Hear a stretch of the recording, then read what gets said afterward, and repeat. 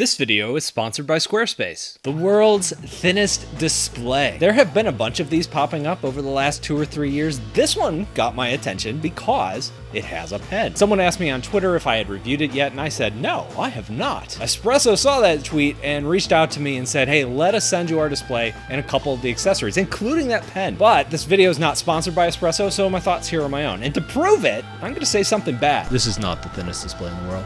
I actually have a thinner one. That's just marketing. The Espresso is actually as thin as you can make a display and still fit a USB-C port into it. The other display I have like this, I picked up earlier this year because I thought it would be good for filming screenless drawing tablets, and it was really cheap. And it feels really cheap. The screen goes under the bezels, the colors are blah, but it gets the job done. The Espresso aims to be a more premium version of many of the other displays like this out there. It's edge-edge glass, the body is aluminum, the display just looks so much better. It has a touch screen and, of course, pen support. And most importantly, for a snobby artist type like me, it doesn't look out of place next to a high-end PC or a MacBook. Now, just because you can draw on it, I would say this is a portable monitor first and foremost. That is its #1 job. It is 15 inches, it's a full HD display, that's 1920 by 1080, and it's powered via a single USB-C cable. So this thing is very easy to just slip into your bag along with your laptop. You could take it with you, and I think that is the real benefit of something like this. The catch, well, it costs more when you compare it to other portable monitors that are in the same category. But when you want to start talking about value, I think this gets a little bit interesting because I started comparing this to other pen displays. So for example, the touchscreen XP Pen Artist 16 TP, that starts at $675. And the Wacom Cintiq Pro 16 is $1,500. In that context, $500 plus $80 for the pen, that's not that bad. But that does bring us to the big question.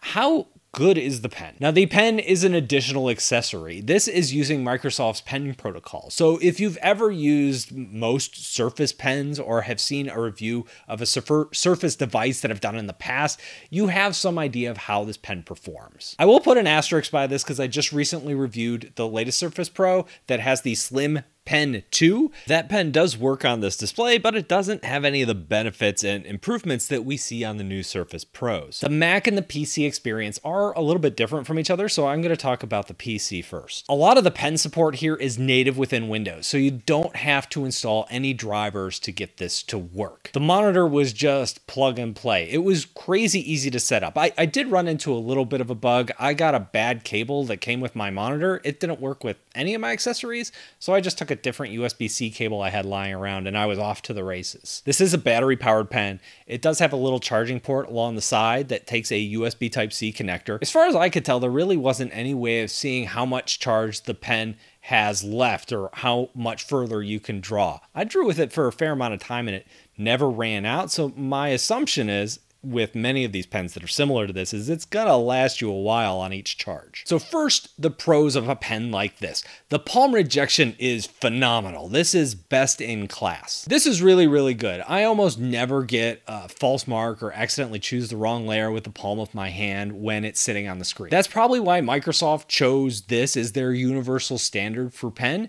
Most people are going to find extra marks on their page far more annoying than an artist looking for waving a pen. But for me, I want those super clean lines, and that becomes one of the biggest cons of Microsoft's pen protocol. The lines on this display they're really wavy. It is not hard to find them, and you're going to accidentally find them in your lines when you're just drawing organically. And it doesn't really matter what MPP pen you use, you're gonna get the same results. For example, I just grabbed the Surface pen, drew on this monitor, same exact thing. Now, I mentioned before, this is something that Microsoft has been working on. That Slim Pen 2 that I just reviewed, it is much better. But I think that works outside of the standard protocol because on any other display, that pen gets really wonky. It does weird stuff. If you are taking notes or retouching photos or doing 3D modeling, the wavy lines are just no big deal. You're probably not even gonna notice them. But for me and my style of drawing, it's really dependent on the line art and the outlines that I create. So that is the PC. What about the Mac? So it's not quite as plug and play there. You have to install some drivers to get this working properly. Now, the software does require you to create an account in order to use the drivers. But once you do, there's a bunch of extras packed in. Quick note, this software also exists on the PC, so if you see any features that you like, you can download the software and use them on a PC as well. A lot of the features that are built into Espresso's software remind me of features that were built into Windows 11 last year. Features like saving your desktop layouts or snapping windows to part of the screen. Also within the settings, you could do a lot of other things. For example, you could toggle on and off the touchscreen. It's also worth pointing out here that this does bring touch features to the Mac. That doesn't seem like a huge deal, but I think they did a really good job of that. There's something about the Mac that makes adding touch features really wonky. When I was reviewing the new 27-inch Cintiq and I was like pinching and zooming in Photoshop and especially like panning around, it's just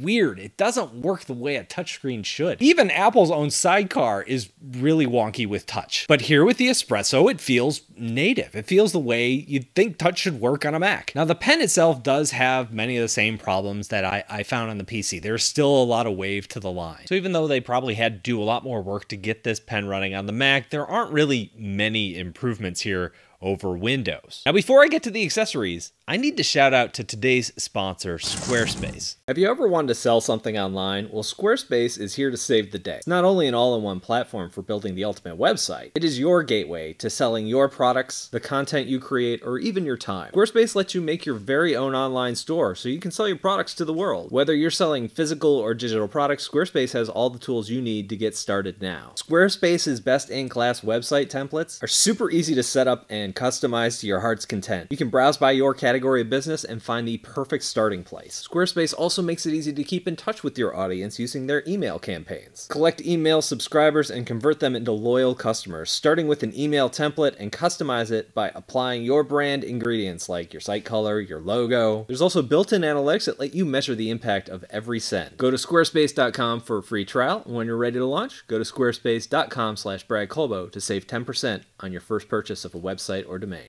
They also sent over some other stuff for me to try out too. I mentioned earlier that something that I like is how it doesn't look out of place next to a really nice laptop. I know some people just go for price when they're buying hardware. Personally, I like price plus a little bit of quality on the side, and this is one of those things that I think really shone when I was looking at some of the accessories. Specifically, the stand. This is a really nice stand. I want something like this for my iPad. The display magnetically attaches to the back, and the hinges are really good. They're really stiff, and I mean that in a good way. So this is not gonna slide off or fall over or do something wonky. This is a very heavy stand. I think the stand weighs more than the display itself. Also, if you're the type of person who likes a sideways display, this is magnetic. You could just turn the display and boom, there you go. Is it a good stand for drawing?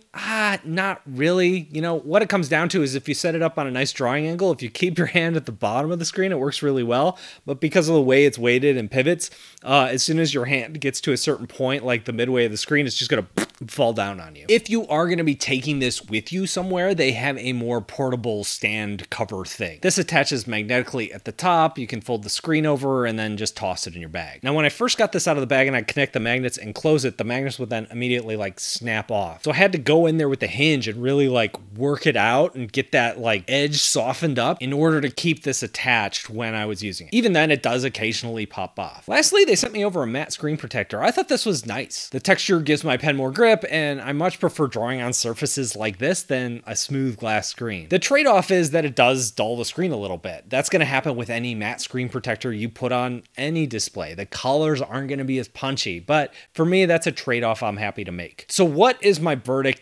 It really depends. I think this is a good product. It is a good portable display, but I'm not convinced it's a good drawing tablet. At this point, Microsoft's pen protocol just isn't cutting it for art. There's just better stuff out there. If you're looking for a portable monitor first that you occasionally could draw on or do photo retouching on or that sort of thing, yeah, this works really well for that. Maybe some light sketching or some notes, it's fine. But when you really get into that detailed line work, I think that's where things fall off and you're better off looking for a dedicated drawing tablet. If you are looking for a graphics tablet and are wondering where to start, I'll link up something right here that I think will help you out. Or if you want to check out my second channel, I'll link that over here as well. What do you think about Espresso display? Let me know down below in the comments. Thank you all for watching, and I'll talk to you in a couple of days.